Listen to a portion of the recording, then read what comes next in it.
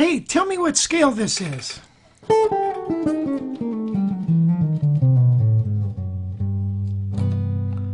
Or this one.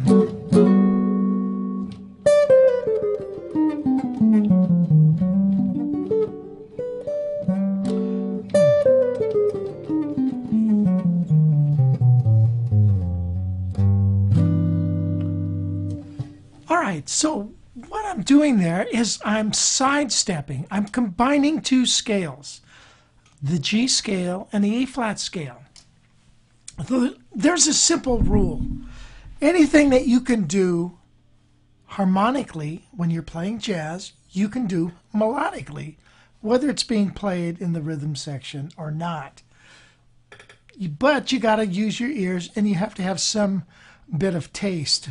Now what I'm doing, it's called sidestepping, right? You know how you can, go like for a G major, maybe go.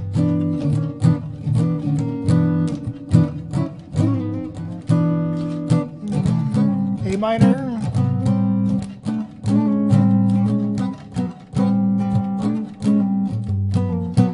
You can do the same thing melodically.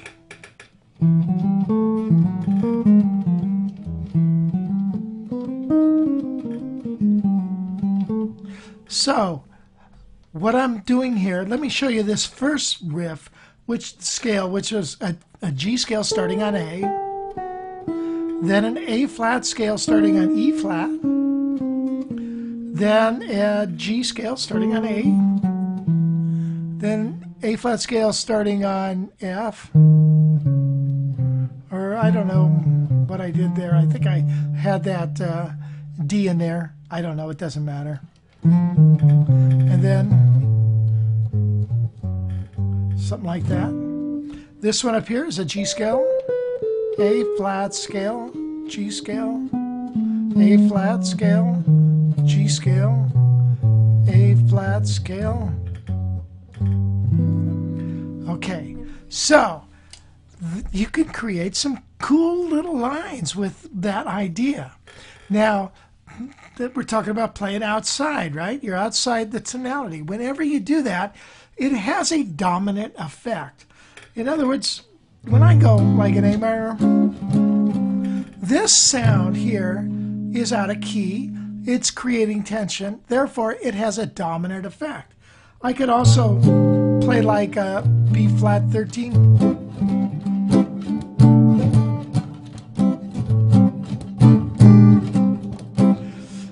Get the idea? So this is a flat 5 dominant.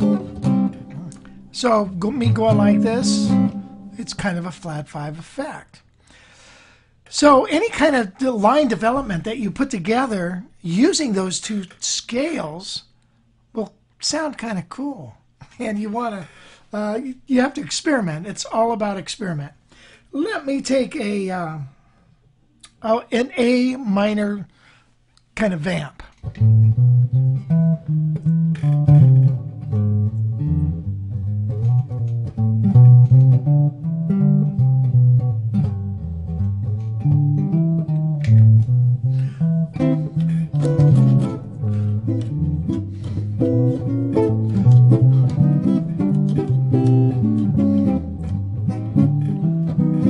Right?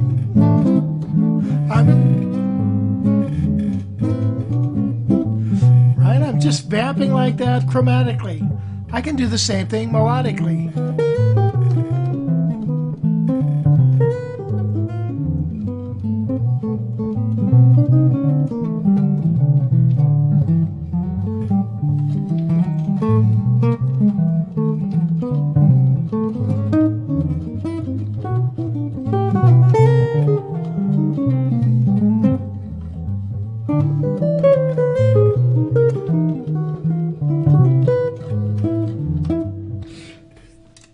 Doesn't work the best for that, but hey, it really gives you some ideas when you think about it when you start playing like that.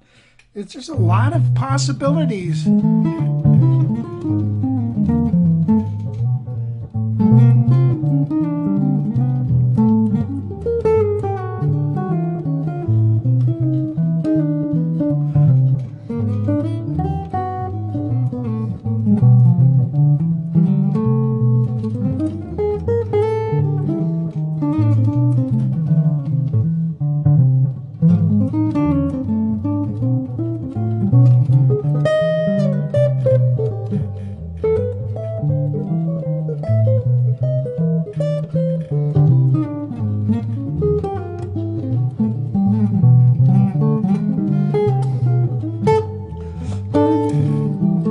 So generally the line has to be resolved, because with any dominant sound you want some resolution. The longer you keep it outside, the more tension, the more it's like, what are you doing, man? Are you like, what are you hearing now? Jeez.